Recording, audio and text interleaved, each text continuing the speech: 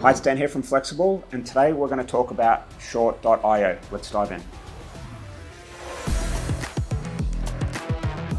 Okay, so we're a big advocate of Short.io. We've been using it for years inside our agency, and it works great for a number of different reasons. And today I've asked Graham to do a quick video for you on 3 reasons why we use Short.io and how you can implement them yourself. So without further ado, I'll pass you over to Graham. Enjoy. Hey guys, thanks Dan. So just quickly, before I show you how to set up Short.io, I wanted to go through why that is very important that you do use it with your marketing, especially if you're sending email campaigns or SMS campaigns, especially SMS campaigns with short links in them. So we'll get on to the first thing. So why Short.io? So first and foremost, it's brilliant for your email deliverability. So for example, if you're putting in certain links to blogs or outside of your kind of domain content that is basically on your email domain. So for example, we send emails from dan.wardrope@flexdigital.com. If we're sending links that aren't on flexdigital.com, having Short.io create a short link on your actual domain that sends it to that link is going to be way better for recognition in the email providers like Gmail, Yahoo, all that kind of stuff. So it helps your emails basically stay out of the spam box. So that's one thing that we found it's been very important doing. Then we get onto the SMS campaigns. So obviously, if you follow us at all, you know we're doing a lot of stuff with AI and SMS. And right at the start when we were doing it, we were using kind of bit.ly links, hourly links to try and shorten down these really like nasty affiliate links or big calendar links. And we were using bit.ly at first, but then we kind of found that it was either getting blocked by the carrier or people were clicking on it and their kind of like internet filters were blocking bit.ly links because I think a lot of obviously scammers have used bit.ly before. So now it's kind of seen as more of a risky short link. Whereas when we started using Short.io, which is housed on your own subdomain on your domain, it massively improved the deliverability of your SMS, and people are a lot more likely to click on it.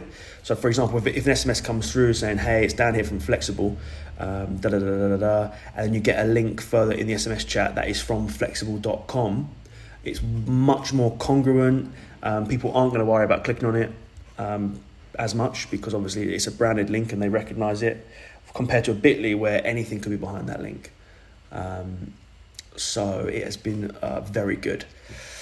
Telecom providers are also less likely to block it if the link you're sending out is on the domain that you've used to set up your A2P verification if you're in the US. So obviously when you verify your A2P, you have to put your kind of website in and where your SMS opt-in consent pages on, and if the links that you're sending out, the domain matches that domain, then it's a lot more trustworthy to the telecom providers and the carriers.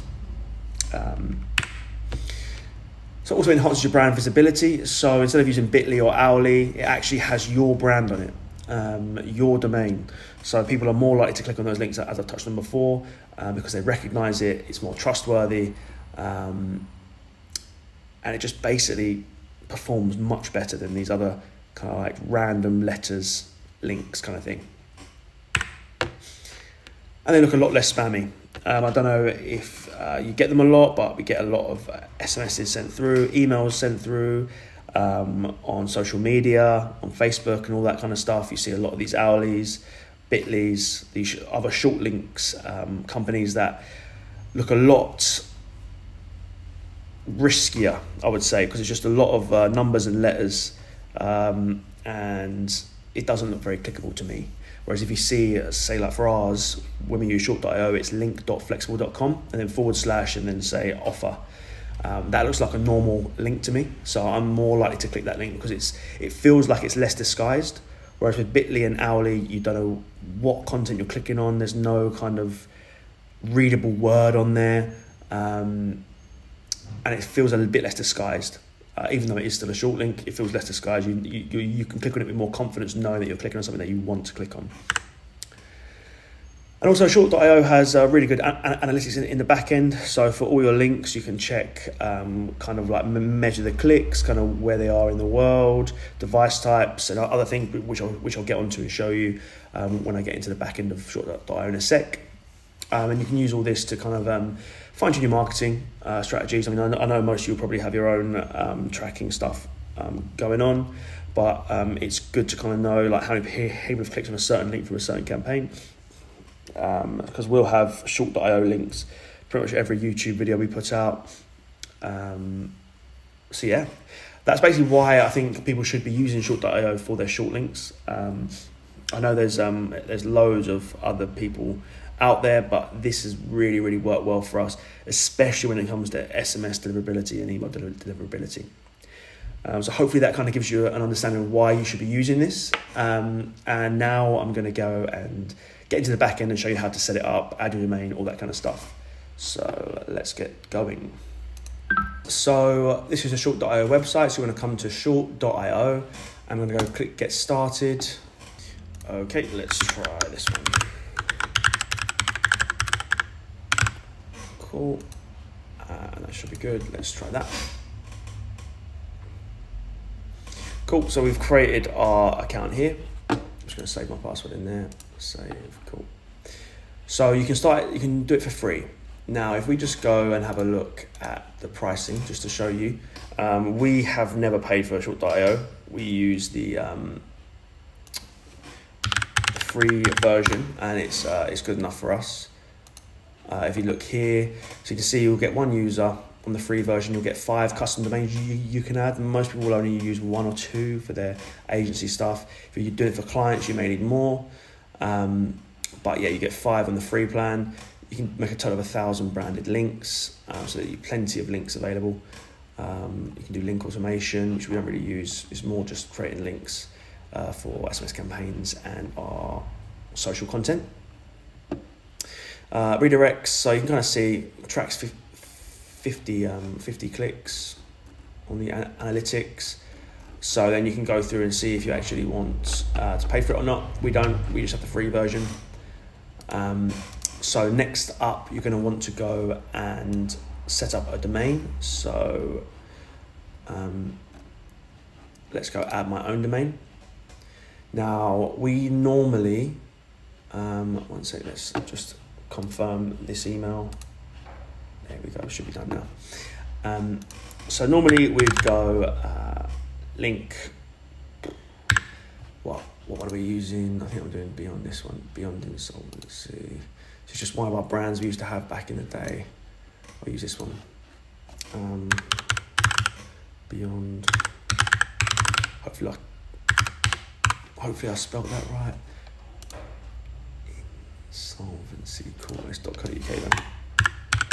So you want to make sure that you have your domain here, and you want the subdomain in front of it as well. So that's link dot. That's what we use. You can use go dot. You can use anything that you want as this little bit here. Literally can be anything. Make it short though. So I'm going to add the domain. So let's click up here. It should say you need to configure your domain. If you don't see this, just refresh the page. Press configure and then press confirm. Now it knows it's connected to Cloudflare, so it's kind of bringing this through. So I'm going to press authorize. And now I want to just refresh. Can take a bit of time. If we come on here and refresh our Cloudflare, I'm just going to go check and see if that's been added into the back end of Cloudflare. If not, you can do it manually. So you want to go to wherever you house your website. So this could be GoDaddy, it could be WordPress, could be Wix, could be Cloudflare. Depends where you house your actual domain settings. You want to go and find the DNS records. You can go in and see this. So as you can see, we've got this. I'm just going to change that to auto. Actually, I'm just going to leave it as it is. I shouldn't really touch it. So as you can see, we've got a few here. So we've got a link. So it's been added naturally. If you don't have this option or it's not working, you can come in here and you can create a record, and you'll want to just go to CNAME. You'll just want to do whatever you've put as the bit before your domain, just put that into the name required. So ours was link.beyondinsolvency.co.uk. So all I type in is link. As you can see, it shows it here, link.beyond blah, blah, blah, blah, is an alias. Okay, and then the target, so what you'll need to do is you'll just need to type this in if you can't see it, which is cname.short.io. It'll be the same for everyone. It's basically pointing this subdomain to the app, short.io. Don't need it proxied. If you don't have that option, it doesn't matter, and you can have it as auto. And you just want to save that. And then once that's on there, you can come back to here and refresh. And as you can see, DNS type A pointed to correct IP address. So that is now active. We can now use this domain. So let's just go to this one here. It is all good. Seal domains. Let's just refresh. That should say configured now. Let's just double check. Configured. Perfect. So next up, we're going to go to branded links. Now here you can just create a link. So for example, say you've got a blog page. So let's have a look at one of our blogs. Let's go on to here. So say we're sending out a SMS or an email pointing to a blog. You wouldn't necessarily need to use it if this domain matches your email domain, but our email domains are flexdigital.com. This is for a flexxable.com. So we would use a short.io link for this to make sure that email deliverability is better. So you would just go and paste in your URL here. That will create a pop-up box. So it's link.beyondinsolvency.co.uk.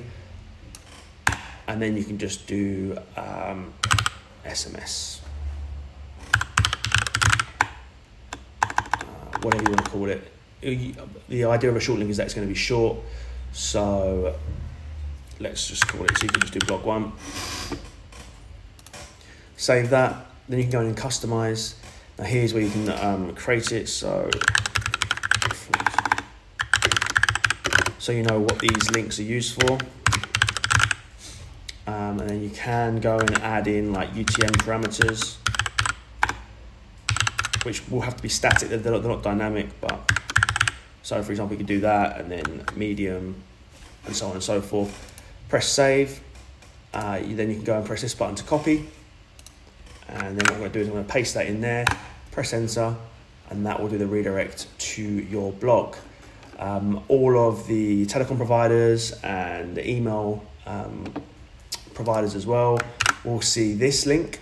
They'll think that, okay, that matches your email domain, that matches the website that you've set up with your A2P for SMS.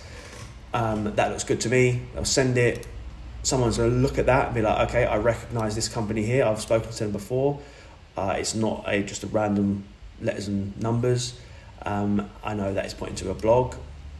So it's a lot more trustworthy. I'm going to click on it, and it's going to take them through to this page. Okay. So it is very easy to set up. As you saw how quick it was. Very simple. Then the next up, you can do the analytics of the link if you click on that button there. So you can kind of see when it was created on, the amount of redirects that's happened by humans, and then you kind of see where the countries, the cities. So I'm in Brighton, United Kingdom, so it's pulling that out. You can see it's Chrome, Windows. So we don't tend to use the analytics too much, but if we're doing a campaign, it's interesting to see how many link clicks you get onto this link.